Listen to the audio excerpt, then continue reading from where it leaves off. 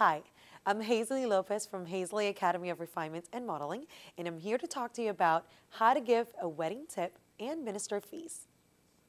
Tipping has always been a very personal thing to do.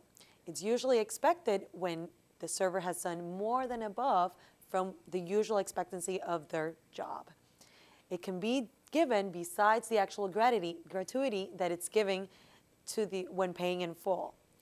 The average would be 15% or more. It's all going to depend on really the personal touch that you want to give to it.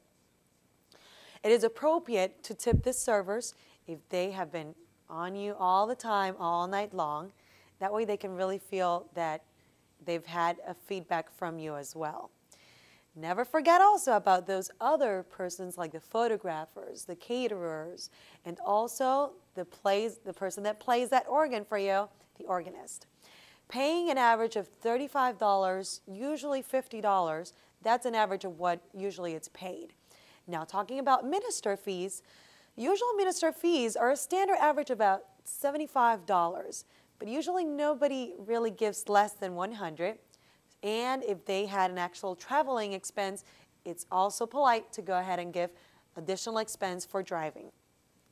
I'm Hazely Lopez from Hazely Academy of Refinement and Modeling, and I congratulate you on your wedding day, and remember that always that extra help comes extra handy.